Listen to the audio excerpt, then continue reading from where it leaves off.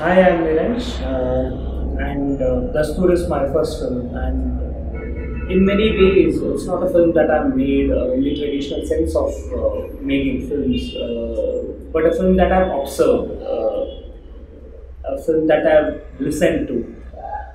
Listened to because it's a film dealing with stories of people as told by themselves. It's like a portrait of characters, and I'm just keenly listening to them one after one, very patiently. It's a document of people going on with life and its many shades. And this was happening around the nationwide elections, that is 2019 in India. And so I, I I saw certain images and certain things were happening around me, and especially at the geography and the place we were associated with some kids who were homeless, and we were teaching them. And certain questions haunted me. That is, what is it to be homeless and to be hard up and broke? Earning sometimes from somewhere a family to feed, but there is no door to your home. There's no window at your home because there is no home. And in contrast, there is me, who is the filmmaker, or who is a person who comes from a very privileged background. So then I arrived at a conclusion. I mean, there are certain stories that has to be told with respect to the times immediately, and that stories has to be told repeatedly, again and again. And I also need to contribute in my own very way. So that is what inspired me to make Dastoor. And the word Dastoor itself means it's a ritual which is going on for a. It has so many multiple meanings, but one of the meanings of the word Dastoor is it's a ritual that is going on for a long time. So these are the inspirations that I wanted to see to worldview, that is my worldview, and the world that I'm seeing, that was around Thane station. And it was a world around a world where so many things are moving, and amidst that there is a world which is constant and pulsating. And it inspired me to instinctively record the time and document it, and maybe observe and learn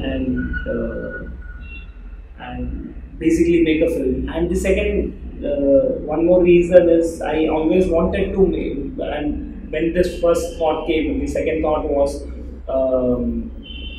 I always wish my first film has to be non-fiction, because cinema itself started from non-fiction.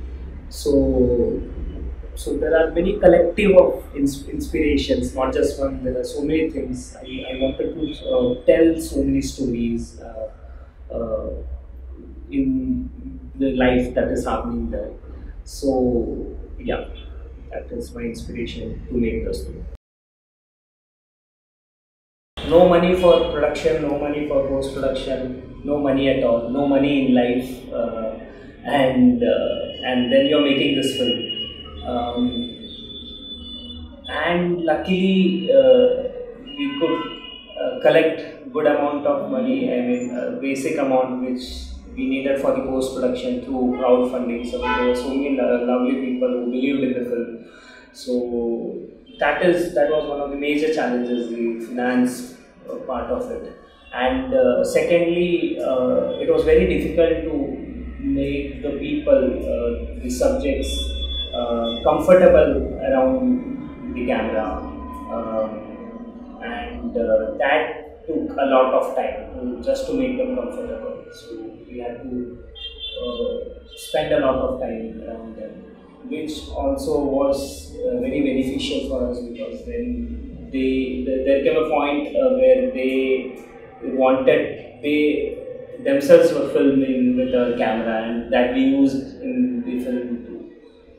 And And because of all this reason, after the shoot, we shot for around 3-4 months, and after the shoot, we had to wait for a year to finish the editing because finance were coming in bits and portions. It was all challenging in all aspects. It was challenging, and just to make this film, just to complete it. Yeah. So I wish is that the small little voice or the small little film or record of time to be seen by anyone and everyone, because it gives voice to so many things, attempts to, and for that we need a good distribution channel, or we need this film to be selected in festivals, film festivals. So it doesn't matter where or how or when, but it has to be seen by everyone, and that is my only wish. Yeah.